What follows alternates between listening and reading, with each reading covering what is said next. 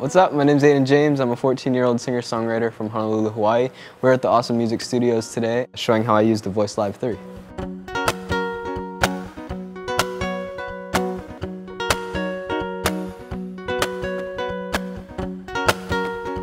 I started playing music when I was around 4 years old. That's when I picked up this instrument called a ukulele, which is a 4-string mini guitar. There's so much you can do with it.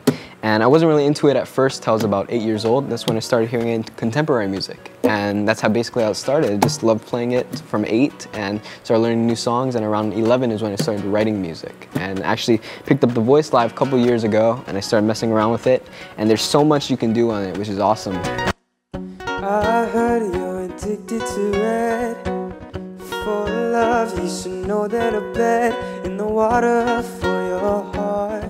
The first song was Still Means Something to Me. I used the looper and basically I just looped the basic chord structure first and then laid over it some keys on the studio track that I played on here. Then I did the bass line and then I just played with that. Still means something to me, yeah. Still means something to me. It wasn't really hard to learn this device over here. It was pretty easy. It's a dial it down, know the exact where I'm pressing, and we've changed up the sounds a couple times, but overall it's just really easy to use. The looper is really easy. Just press it down, you got the looper, got all your effects right there. It's really easy.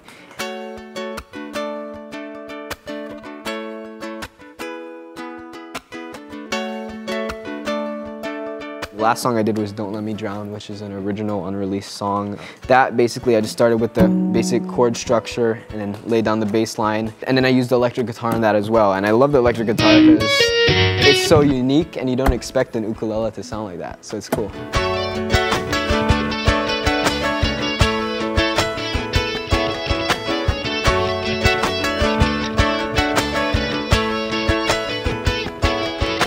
The features that I use the most on the VoiceLive are basically bass.